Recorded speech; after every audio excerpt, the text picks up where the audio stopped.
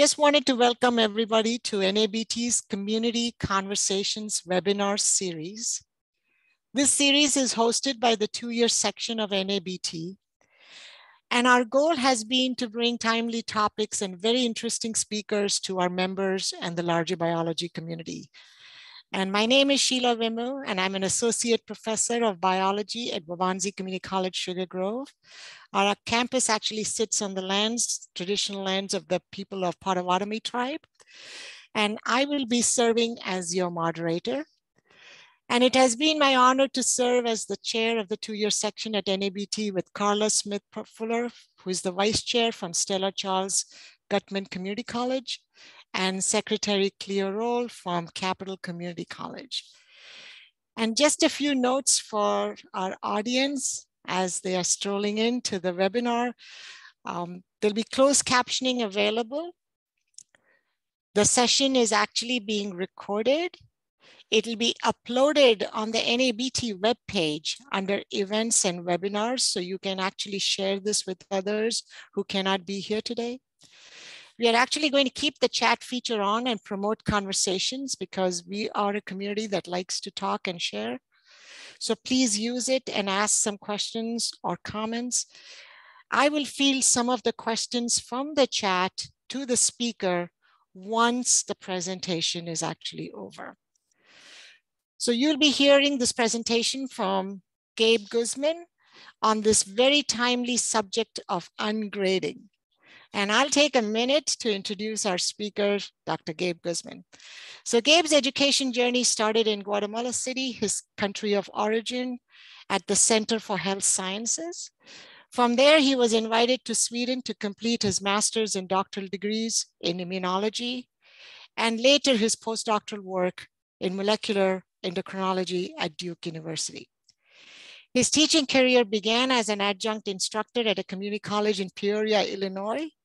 And later he was hired as a full-time faculty at Triton College, River Grove, Illinois, to teach microbiology. And that's where I first met him many, many years ago when I was adjuncting there. He built the cell and tissue culture program at Triton. He also designed a beautiful microbiology lab into a collaborative active learning space. And this lab has actually served as the basis for remodeling for many of Triton's amazing lab spaces. A few years ago, he was awarded the Faculty of the Year Award. He served as the chair of the science department for many years, and he currently serves as the coordinator for the biotech lab technician program at Triton. And they have a steady stream of students who are employed in various local industries. And with no further ado, let's begin the show and take it away, Gabe. Thank you, Sheila. Those are very kind words from you, and thank you for the invitation. Sometimes it's hard to think what exactly am I going to present. Ungrading is still a little bit of a controversial topic, and it's not the only thing that I will talk to you about it. So I thought that it would be perhaps just good to share a little bit of my education journey. So as a student, we all go into college thinking that everything is going to be a straight line, right? A straight line of success. So we have a perception that everything is going to be just fine. We know we're going to finish in this number of years, and we're going to graduate, we're going to get a job or something like that. And for me, as I'm sure happens to a lot of students, even now, when I went to college, just more than 30 years ago, but even now, we know that the road is not so straight. There are a lot of ups and downs, and eventually we make it. Now there are more things that I, as a student, would want to have available to me in terms of, counseling or resources with information, tutors, things like that. I was born in a very small country, Guatemala, in Central America, and we don't have such a thing as community colleges. There is no this time where students can spend some time, first of all, deciding if they want to go to college or if college is for them to begin with. For us, after high school is the university, and it's sink or swim. But eventually I did make it. In Guatemala, the type of education, as I've been told, is a little similar to the French system. And I'm not familiar with the French system, by the way, but in essence, what we do is 5 years of course core, and then we have a year of research that in which we have to write a thesis as well that we have to defend before a tribunal. And if we pass, we don't get grades, we don't get a number. We actually get a pass or fail. We get grades in all the classes, but at the very end, if we don't pass that tribunal examination, we don't graduate. And we graduate with a degree that is called a licentiate, right? In some countries, it transfers directly as a master's. In the US, it doesn't, transfers only as a BS. Part of my research life started in college, and that opened a lot of doors for me, including the door that took me to Sweden to complete my master's in medical microbiology, studying tropical diseases, which when you think of Sweden and tropical, it doesn't really go in the same sentence, right? But like many used to say in the past, we had the bugs, but they had the money to study them. So I ended up there. And it has been one of the most enriching opportunities in my life. I also got my PhD from the same place in infectious disease control. It was mostly focused still on tropical diseases and the immunology of tropical diseases. Back in the States, I decided to switch fields a little bit and go into molecular endocrinology, learning the molecular basis of obesity, diabetes, and in essence, what makes fat cells tick, right? So throughout that, I did field work in various places in Central America, Mexico, England, and Ghana. I remember one of my mentors told me once, if you work in science, you'll travel more than an ambassador and will handle as much money as a banker. And it's really true. It's really true when we think of the amount of money that we handle in scientific research, from instrumentations to the value of reagents, etc. So it feels like I've been around a little bit, right? And every single bit of it has enriched my life greatly. Now, as an educator, really, it's I taught high school, if you can believe that. I taught high school before I graduated from college, still as a college student. That was my first, really my first experience teaching some other people, right? In this case, young people. At the university level, after I graduated from college, I did teach for the biochemistry program at my home university in Guatemala, where I was able to teach biochemistry and other things in the same career. At a college level, as Sheila mentioned, I started my higher education teaching career at Illinois Central in Peoria, Illinois, as an adjunct instructor for microbiology and bacteriology for one of the programs. And then I was hired at Triton College to teach microbiology, which I have been doing since 2007. And more recently, about 4 years ago, I started to teach cell and tissue culture for our biotechnology laboratory assistant program. So at some point, it feels like I've done a little bit of everything. Now, when I started teaching, I remember that when I came to the States and I started teaching, I remember that I needed to, in my application for several places, I needed to put together something called a teaching philosophy, which to me, I have no clue what a teaching philosophy was. I talked to a person at Illinois State University once, and when I mentioned this thing about a teaching philosophy, he said, well, what do you believe in teaching? What's your belief about teaching? How do you think teaching should go? And what do you identify with? So I explained to him, well, I wish I could be taught the way, I want to teach in the way that I wish I could have been taught when I was a student. And he said, but this is a different century. So does that still apply? And it was a very important question for me to answer. And is when I really started to read about what teaching philosophies are, what exactly does that mean, and what would describe me as an educator that I can put in a document telling everybody this is what I believe teaching is for me. So in a nutshell, my teaching philosophy really involves two main things. It's really simple. Care on the one hand and reciprocity on the other. I'll start with reciprocity. Reciprocity means to me that it's a two-way process here between the student and the instructor. So to me, it's important that my students understand that I can be the best teacher in the world, but if they don't want to learn, they won't learn. Or vice versa. They may be the most eager students, but if I'm not very good at teaching, they won't learn much. So somehow this reciprocity also means trust, in that I will be at the top of my game in order to help them understand all the information they need to acquire. But I also trust that they will be on top of their game to be receptive to that information. The care part, it's probably the umbrella of all of these, is best summarized in this quote from Barbara Carson, which I always love. Students learn what they care about from people they care about and who they know care about them. I know it looks like a tongue twister here, but look at the word care. It shows a lot there. That alone implies a lot of relevance in whatever it is that we teach. When students care about something, they learn it a lot easier. So my job is to find what exactly do they care about and weave it into the information that I am supposed to present to them. They also need to know that as their instructor, and I'm not out there to get them. I don't get paid to get out there and get them, really.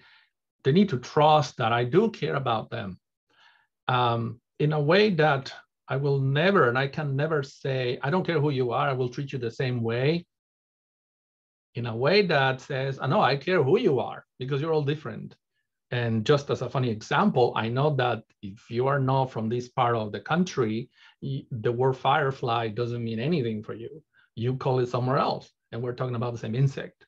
So I do care about who the student is. I do care about what background they have. I do care about what cultural background they have, right? I have my own cultural background as well. So I have to care. I cannot really say ever that I am colorblinded, right? Because I don't want to be colorblinded. I really need to be aware of all the colors, metaphorically speaking, that I have in all my students. So this in a nutshell is really what my teaching philosophy is. And since I'm an educator, I truly believe that people, that when we present things, we shouldn't just talk about things, but we should always invite the engagement and the opinion of the participants. So I will ask you to just follow these simple instructions on your cell phone. Go to this webpage, paulev.com/my name, Gabriel Guzman. And then you will engage in an interactive poll, and don't worry about it. There's only 3 questions there, 2 questions that I will ask now, and then 1 towards the end of the presentation. So I'm gonna give you about 30 seconds to go to your device and go to your browser and put paulev.com/Gabriel Guzman. And then you will see an image there. I just activated this poll.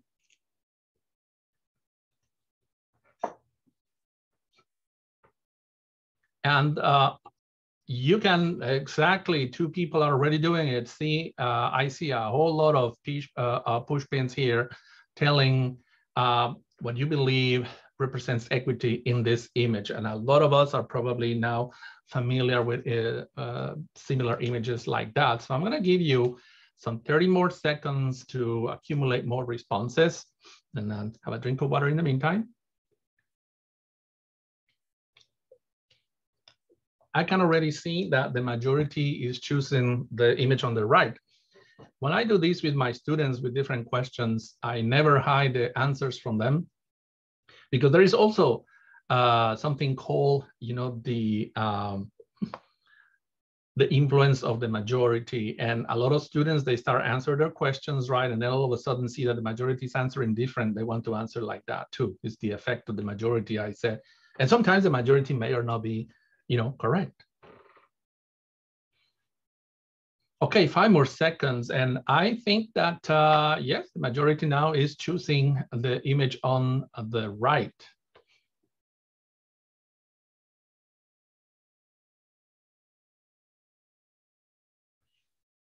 In a graded class, I would say, well, you get an A or you get a B or something because you answered this correctly or incorrectly. But since I'm trying to ungrade these, I will not tell you.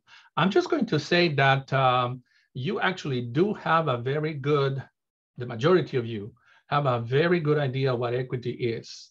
So if the image on the right is equity, you can type in the chat box what the image on the left represents. And the image on the left represents equality, which are both important concepts, right? Equality means giving everything the same tools, but equity means giving people who need different tools the tools they need to achieve the same goals, which is what the image on the right tries to represent. So the majority actually thinks that equity is what is representing on the right, to give students not just the same tools, but actually tools that can help them according to who and what they are. So one more question.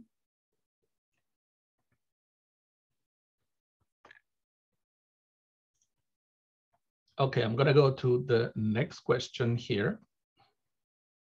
I'm going to activate this. And then in your device, just choose A, B, C, or D. According to what your answer is. I design my classroom activities in a way that they incorporate equity. And a quick definition of what might be is different ways in which students can demonstrate learning. I'm also not hiding all the answers because I do want you to see if you are able to see how these bars are now moving between the different levels, right?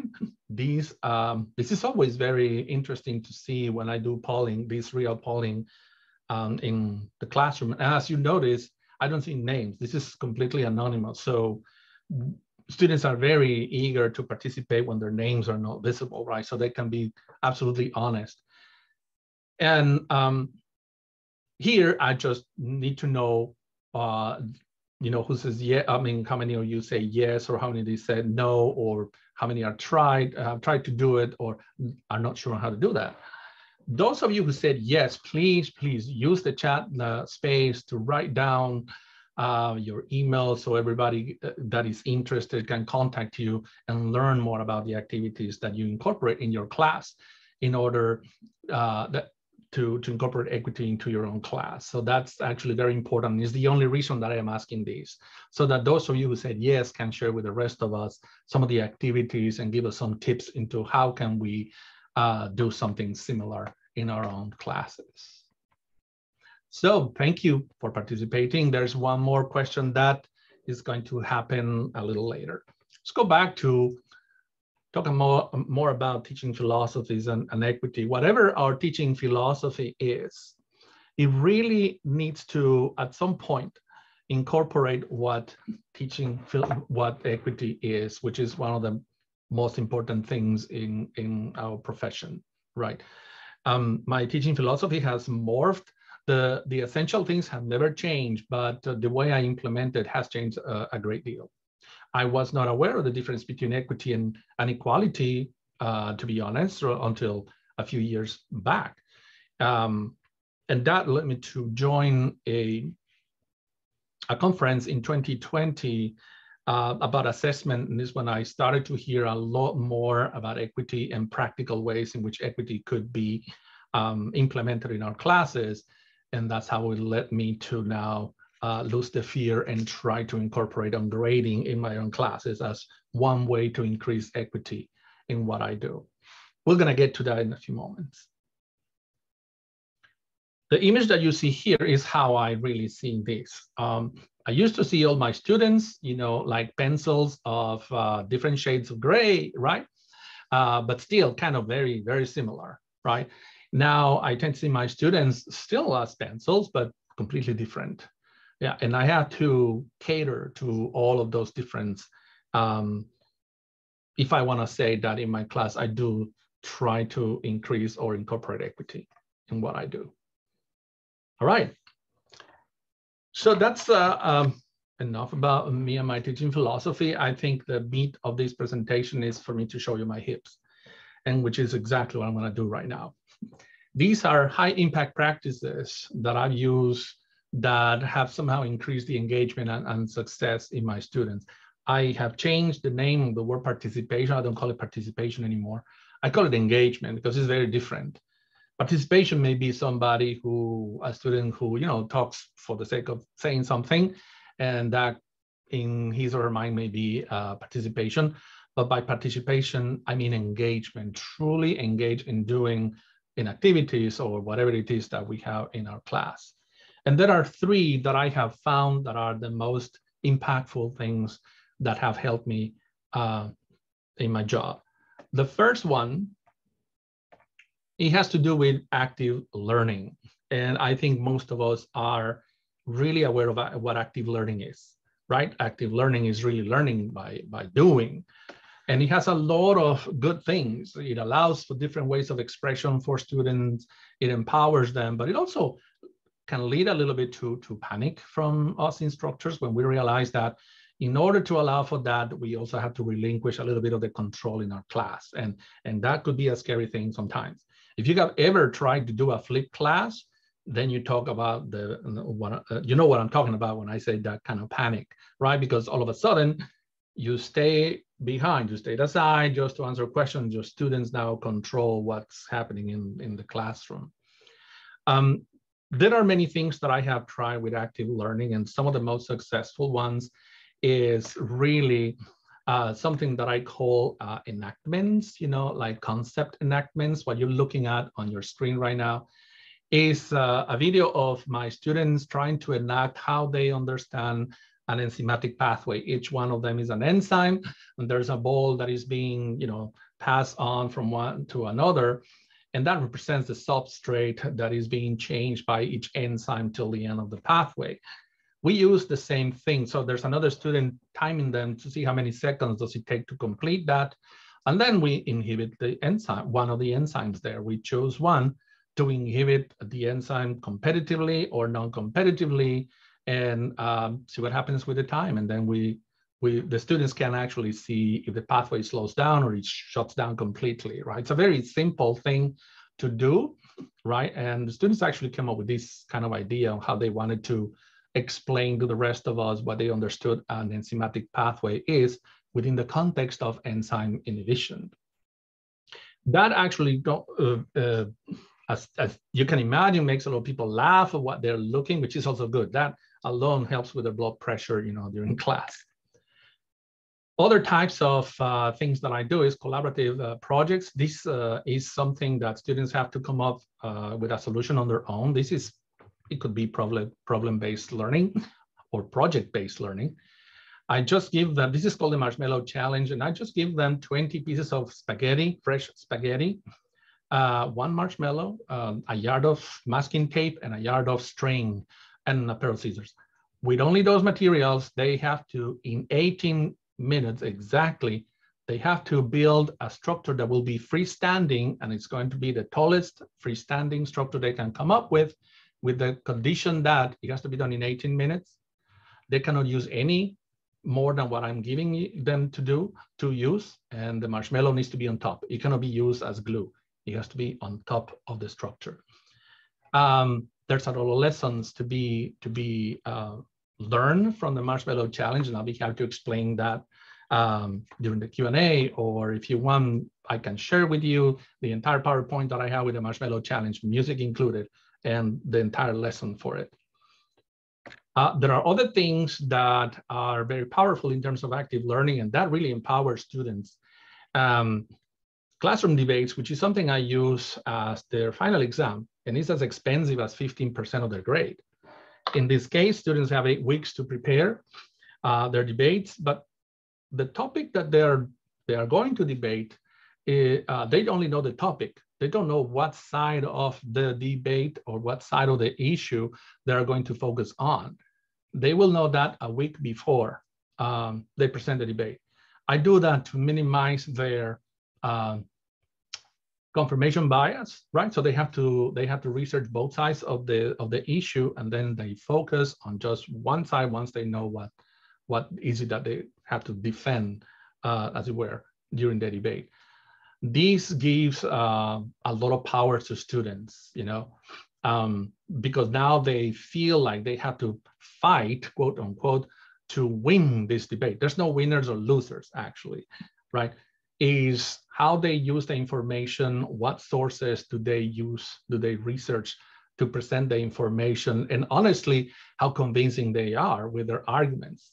And the most important part is that always there will be a group that does not agree with the side they are trying to defend, but that's the side they have to defend. And the most important part is when they share with us if they change their minds or not, as a result of the research that they've done. And lastly, other things that I love to do is activities that are called sketch and build.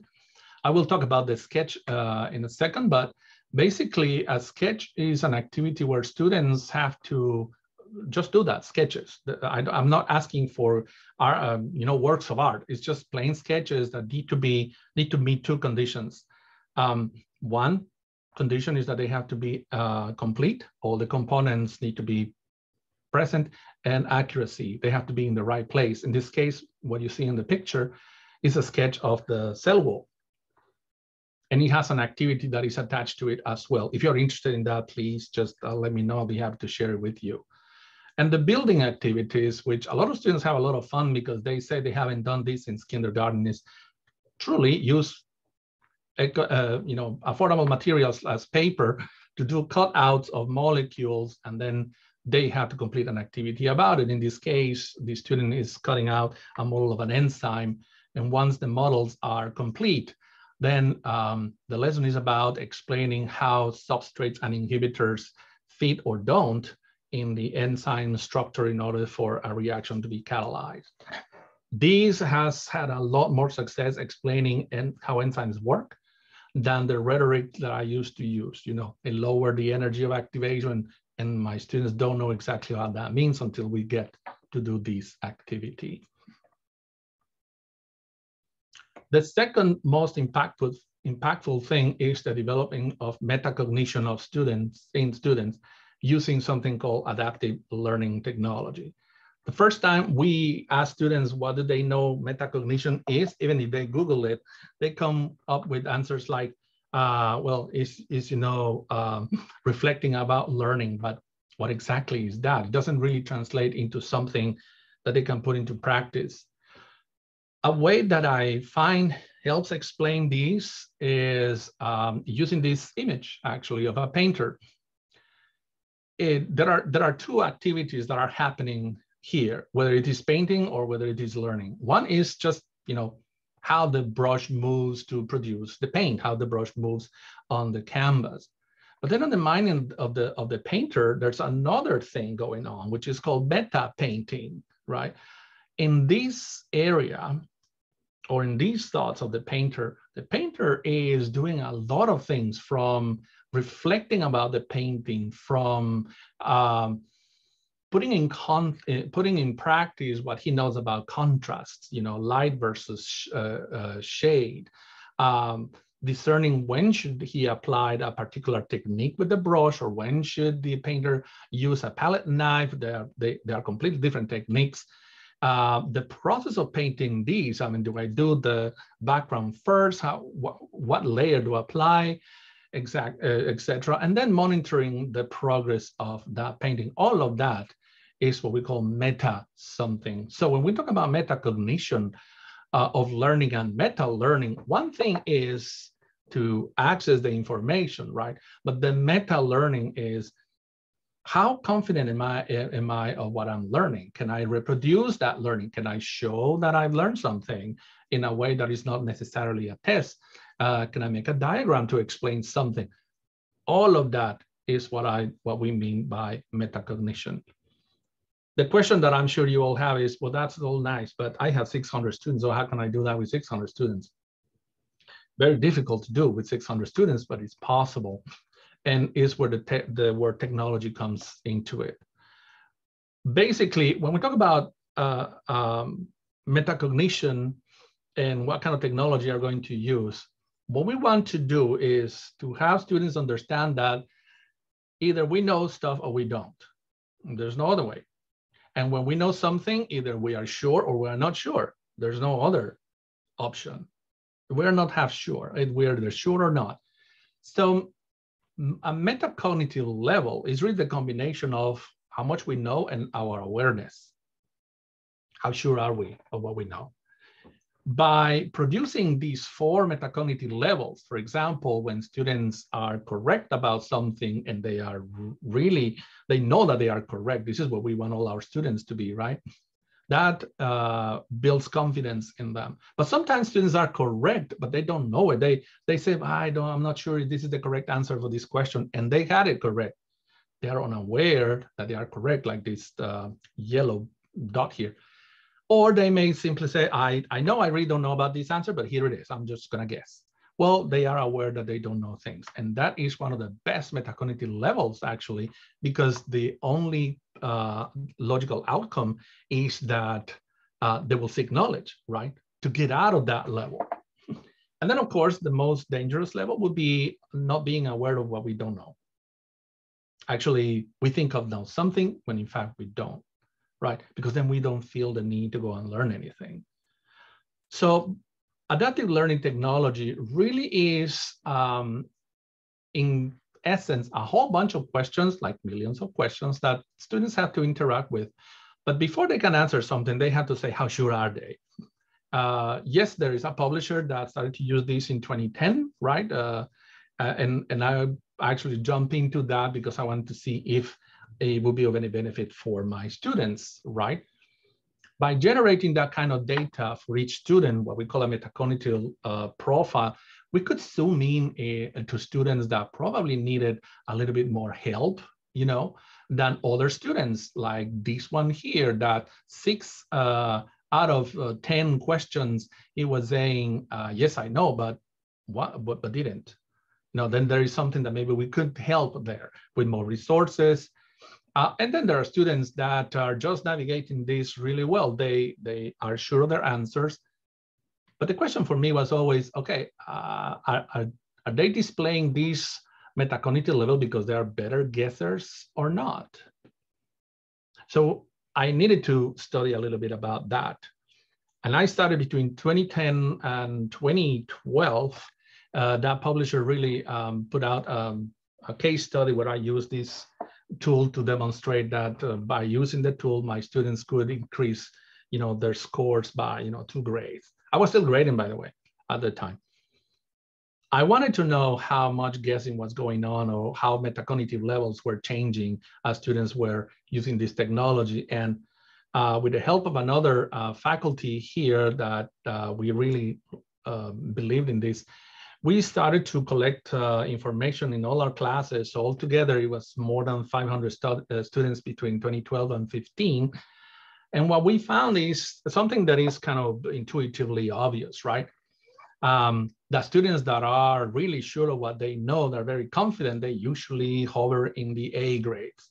Kind of a duh, we know that. But it was kind of nice to have data to back that up. It's not just now a guess of my part. I have something that shows me that this is really what it is.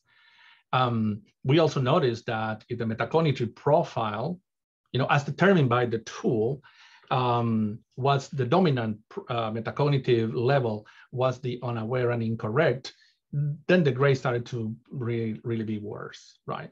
And this is important information for students to see before they actually are convinced to use this tool. So we can show them not only that it worked, but it could help them increase their level of confidence as well. They have access to the same reports every time, so they can monitor their learning as well with numbers, with some kind of measurement, not just in a very subjective way. The last high impact practice, and I should say here that all of these, okay, all of these are work in progress. Every semester, I learn something about it, and I change things that I don't think have worked, and I implement other things that may work or not, and then I assess and see if they did. But the last one is ungrading, right? Which is, as such, a very controversial topic as well. Sometimes it's a little bit more like a movement. But ungrading means really that my students are going to get a grade. It's just that they are not going to be graded in the same way. If we go back to the poll in this last 5 or 6 minutes that is left, or 7 minutes that is left, I want you to go back to that poll again, and I will activate the third question.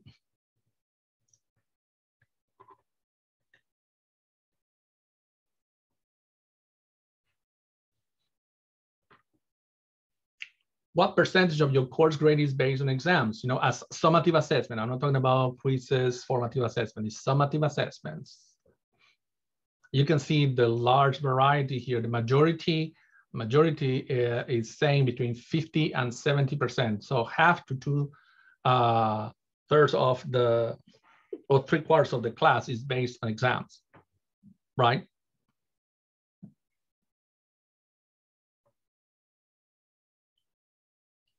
So I'm going to show you what my grading system looks like. I try to make it as simple as possible for my students. This shows on my syllabus graphically and also spelled out what's covered where and how much is or used to be. I try to make it simple with more emphasis in active learning, because that's what we do more than just exams. And lab stuff, you know, the doing things. It's easy to understand. They can calculate their grade at any time during the semester. But I still deal with this end of semester begging, and I dare that somebody tells me that you haven't dealt with this. Can I get another? Can I do extra credit? Can I get an extension? Can I do this? Can I do that? Because how am I doing? At the end of the semester, when there's very little to actually be done, it's sometimes unfair that we get a question, how am I doing? I didn't know I wasn't passing. If everything has been explained to them and everything is accessible to them to see really how are they doing. So everybody who tries or tries to get or implement ungrading does it because we recognize what the reality of grading really is. We're not happy with the way grading actually works for our students. The system is very punitive, ranking, and it's a very transactional one. I'll do this if you give me an A. Okay, I didn't do this, then I'll get a B, but can I still get an A even though I didn't do it? So ungrading tries to deal with this kind of reality, because research does show that there are 3 predictable effects of grading. Students, they don't have much interest in learning. They have interest in the letter or the score. If you have them to, if you ask them to choose, they will prefer easier tasks for the same kind of grade, and doesn't allow for anything but shallower thinking, because they are focused on the actual grade rather than how important it is what they're doing to learn. So this fixation also leads to terrible things, right? Like cheating, like the focus on accumulating points rather than accumulating learning. And their mindset also is not moved from grade seeking, for knowledge seeking to from grade seeking, right?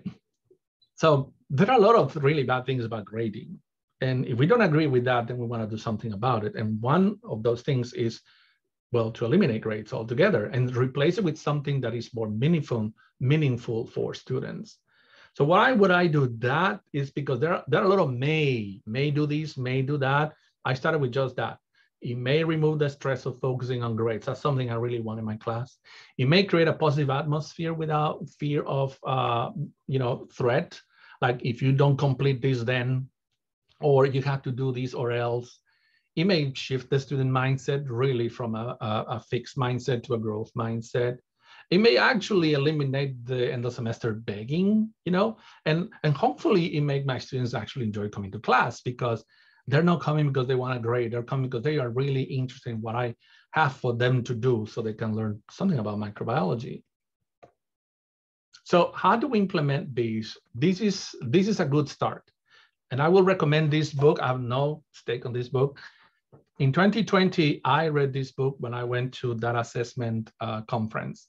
And I've been so eager to attempt something like this since, but I still was the chair of the department, of my department back then, so time wasn't really available for me to do it. Now that I'm not the chair, I decided I can do this. So I really spent an entire semester prepping for implementing this a semester later, which was last spring. I will not tell you about all the history of grading. You can read all about it in this book. And the people who participated in this book have practical ways of implementing it. And I just adapted one of them into my own class as the first time that I do it. The second thing you need to do is you have to have a strategy to implement. In my case, it's something called contract grading, okay? I will explain that in a second. And the most important thing if you want to implement something like this is you have to involve your administration. Basically, you have to ask permission. You have to teach them, not teach them, but you have to explain to them what is it that you want to do, how you want to do it. You have to anticipate their questions. My administrators had a whole lot of very good questions for me to answer. For example, if a student decides not to participate in an ungraded class, can that student still have access to the learning objectives? And the answer to that should be always yes. It doesn't matter if a student is in an ungraded class or not, they always have to have access to the learning objectives. Have a plan B if you need to switch things, mid-course. And be willing to ditch some of your activities if you find that by implementing or grading, you are not going to have the same, they're not going to be as effective as you thought they were. And also be willing to accept when things just don't work out, because they may not work out. Remember, students have been in this educational system that we have right now for years, right? So try to change that in one semester, maybe it's unrealistic. But when you do it, be ready for a lot of surprises that are going to come from your student, from the feedback from your own students. Okay, so the strategy that I use is called contract grading. In essence, contract grading is, okay, let's use that word loosely, okay? It's not a legal contract, and we might get in trouble with that. An agreement, if you will. But contract grading is really telling the students what grade you want. You are going to contract for a grade that you will choose. And these are the terms of the contract. If you fulfill all the terms of this contract, you will get the grade that you are contracting for. This is where you specify absolutely everything you want a student that will get an A, what is it that they have to do. The moment they don't do that, they cannot get that. They're breaching their contract. And they have to specify what the consequence is. Most logically, the consequence would be you will be downgraded to the next grade, right? And if you keep not meeting those, you will be downgraded in the end. So ungrading is not that we don't give a grade. We have to give a grade at the end of the semester. We are obligated to do so.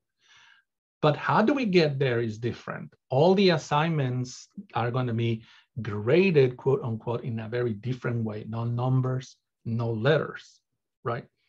So the contract has to be really very, very well explained for students. And I give my students a week to think about it.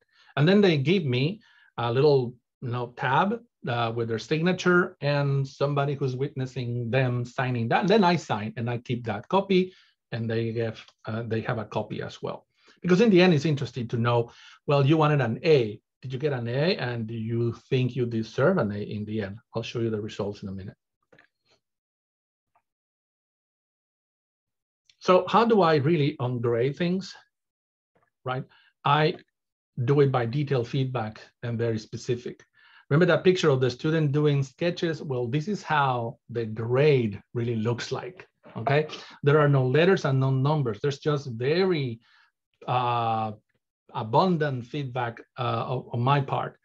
What I do here is that they put all those, remember they were doing these sketches on gigantic Post-it. So I put that on the wall. I take a picture of each one of them, and then the weekend of that week with my iPad, I sit down and I annotate all sketches, right? And I offer them plenty of things that they need to improve, because they will have to show me later that they have internalized this feedback and they are able to improve on what they did. Then I will say that the assignment is a satisfactory assignment, and then I can put it in on my table saying, yes, satisfactory. So the grade will come after the student completes all the assignments in a satisfactory way, right? And they will know if it's satisfactory or not. So for them, basically, when I say meet the terms of the contract, is they have to complete every single thing that they have committed to do, right? Without failure. So you may think right now, okay, that's quantity. Well, how do I assure quality of their work? That's where you come into place. That's where I come into place, into this picture. My feedback helps them improve. My feedback helps their quality.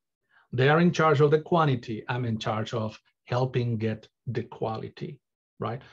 Right now, if you're thinking, oh my God, forget about it, this is way too much work, you're not wrong. There's a lot of work, which is why I mean, you may have to ditch some of the activities that you have there and in favor of some other activities that are going to be way more fulfilling if you grade them this way. So in the end, there's a little bit of a trade-off. There's a lot more work giving feedback, but you don't have to do it in the 20, 50 activities that you used to have, because some of them really are, you're going to find out that they're not really conducive to anything.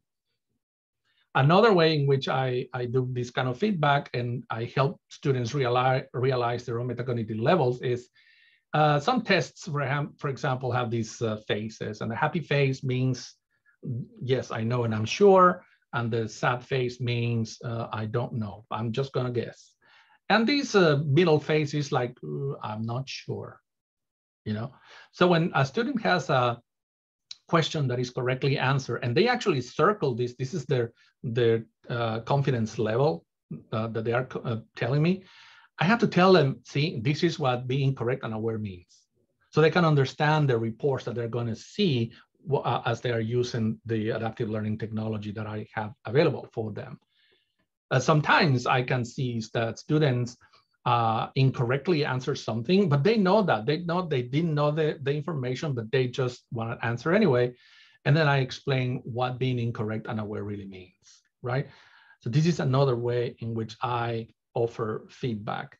Of course, there's other examples that I have that have more detail, that has to do with essays or you know, electronic board submissions, lab reports, etc. But I think this gives you an idea of what ungrading really means, how to give information to the student that is really useful for them to improve instead of a number or a letter. To assess this whole thing, I did build a robust survey where I needed to know exactly, well, I thought I was going to reduce the stress level. Did that really happen?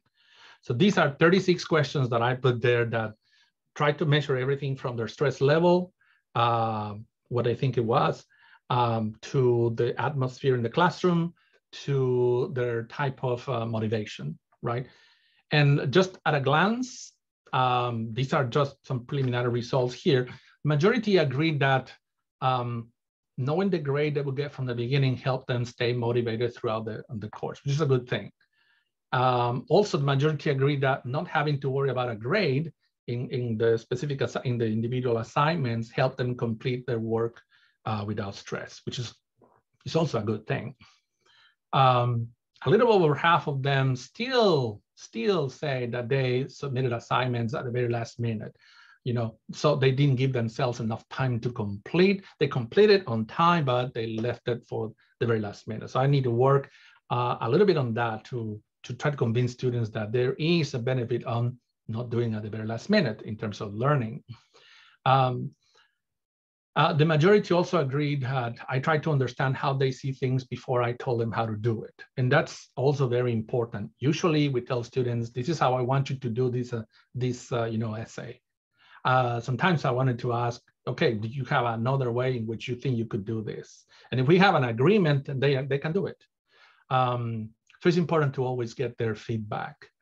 Now, remember, I had 23 students and 21 say they wanted an A, 22 students say they wanted a B. Of all of those 21, 41% at the end in a self-reflective exercise said that, yes, I wanted an A and I'm happy with my A. Interestingly enough, not everyone thought about that. 27% of those who wanted an A in the end said, no, I probably deserved a B, but they completed absolutely everything for an A. So why are they thinking they deserve anything less?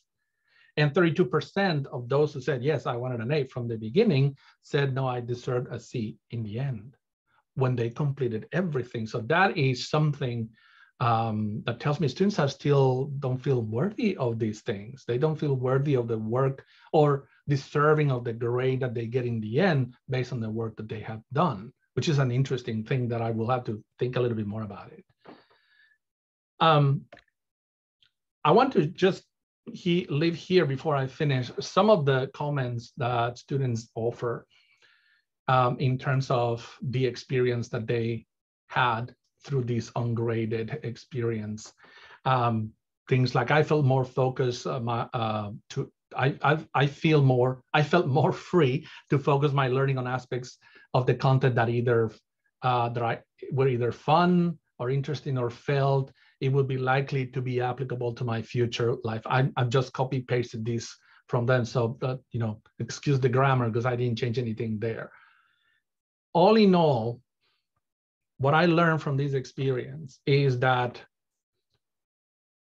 this experiment of ungrading my class seemed to have removed the stress of thinking about grades in favor of students more focused on the activities and the learning they could get from those activities.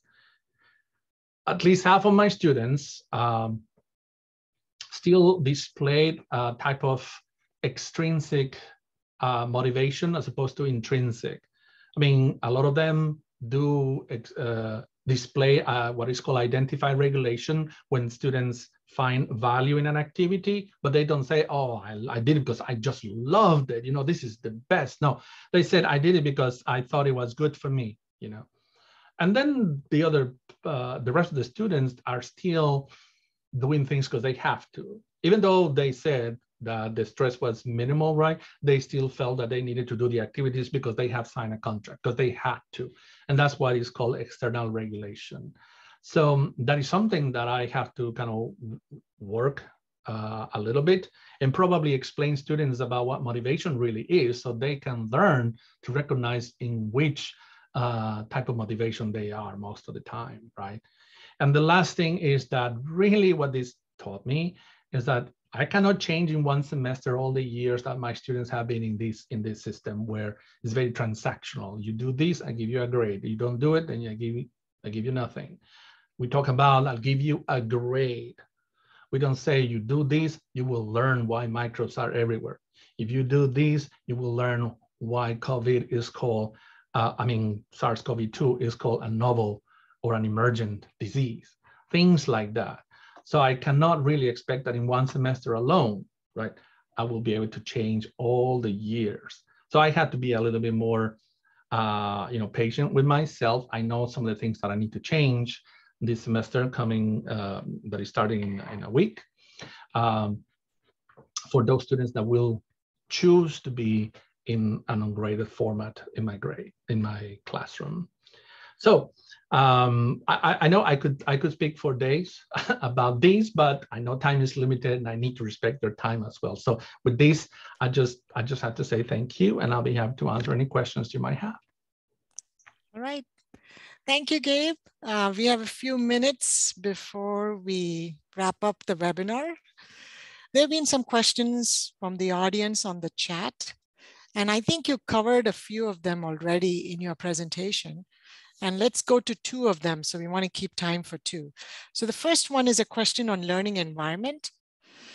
Have you noticed any differences in the impact of ungrading in different groups of students, especially in a community college? We have a wide variety of students coming in with different levels of preparedness.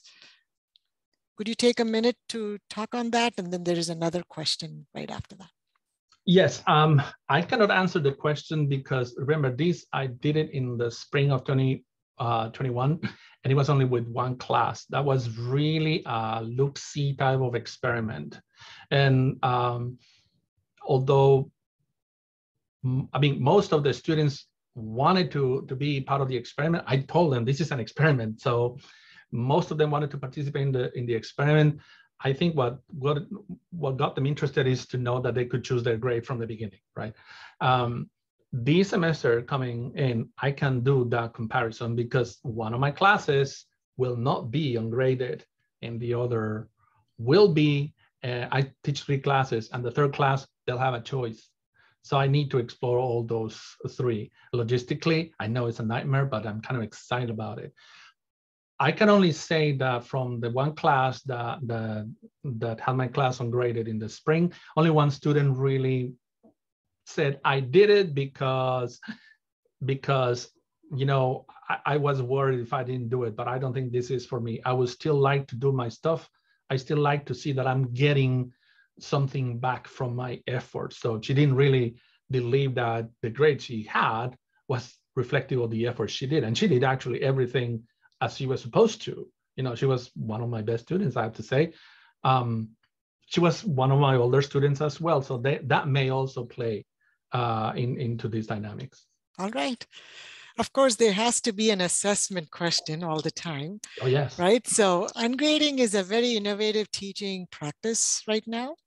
Do you have any go-to assessments in some ways, but also how do you assess what students have learned in the class? I mean, you did talk about it with your feedback, but if you want to take a minute, and then there is one more on professional development. Yes, and remember that every assignment actually is assessed. And actually, thank you for using that word, because so we can stop saying every assignment is graded, right? It's assessed. As I show you just in a few pictures, the first time these students do the sketches, not a single sketch was correct. They all had something that needed to improve. When you give them the feedback and explain exactly what things are not correct, and then you give them the opportunity to do it again, right? Then you can see if students have internalized that, that feedback. Then you can actually see if they learn that the peptidoglycan layer is not really before the cell membrane in a bacterial cell, right? Which is fundamental in microbiology. Every one of us has to design a way that we will feel satisfied that a student is demonstrating their learning. A student can tell me the rhetoric of how to grow microbes, but until I see isolated colonies on a Petri dish, you still cannot do it. Just like watching my wife do gardening over the summer doesn't make me a gardener, because everything I plant, it can unfortunately die. So I'm not there yet. I know in theory, in my head, what I need to do, but unfortunately in my hands, it doesn't work. Okay. There's one on professional development, and then we'll get to one more that's coming up. Yes. So you mentioned a little bit about setbacks and moments of despair. We have a lot of faculty who teach many of the life science courses. What was your most notable setback when it comes to teaching innovative practices in a classroom? And what's one tip you can give to overcome those setbacks so that you can actually create some sustainable change? And how did it keep you going? I can think of one time, I'm not sure if this is going to be a setback, but I did have an activity for students, and assessing the activity in the end, without exception, they all hated it. I thought it was a great thing to do. And my students actually did tell me, no, this is really a very bad one. Usually I used to have a little stress ball and say, okay, here's this concept. Whoever gets this ball, you know, is going to have to teach us about this concept, not just throw the ball. And I thought that would be engaging and everything. It was the most hated thing that my students said they have ever seen. It was like, you're forcing me to do this. There's no difference between me saying, you know, Johnny, can you answer this question? Just put you on the spot there. I just left it to chance, you know, and they hated it there. So I figured out a way of not doing it that way, right? Technology is great because I have a random generator of numbers once I put my roster. So I ask a student, you choose somebody. So it's not on me, it's on you. And we do it a little bit of a fun in a funny way. So there are ways around that. I have had more setbacks, I have to say, when I was a student myself that as an educator. Okay. I am fortunate to say that in terms of, I mean, institutionally, the things that I want to implement, I have never been received with a, no, you cannot do that. And probably because I do a lot of legwork and explaining what the benefits could be, as well as, you know, the problems that I may encounter. That's why I said you always have to involve the administration, explain exactly what is it that the crazy thing that you want to do. So I think it's the end of the hour. We have a tight limit on this webinar, and thank you so much, Gabe. There are a few more questions fielding through, but we can answer them later. Thank you, Gabe, for the wonderful presentation. And thank you to everyone who actually attended and participated in this webinar. Please make sure that you go to NABT's events and webinars page and take a look at the recorded presentation as well as the resources that go with it. I also wanted to take this time to make one quick announcement and promote the NABT Professional Development Conference that's actually coming up in Indy for many of us in the Midwest. It's just super close. It's November 10th to the 13th, 2022. Registration is open, and I'm just going to post the link on the chat for everyone. And with that, thank you very, very much. I just added my email there in the chat if somebody would like to, you know, contact me, or if you can share my contact information, please. I'll be happy to answer any questions of the questions that we missed, or if there's anything that I might have missed here. All right. Thank you. Thank you very much. Thank you. Have a wonderful weekend. Bye. Thank you, everybody. Bye-bye.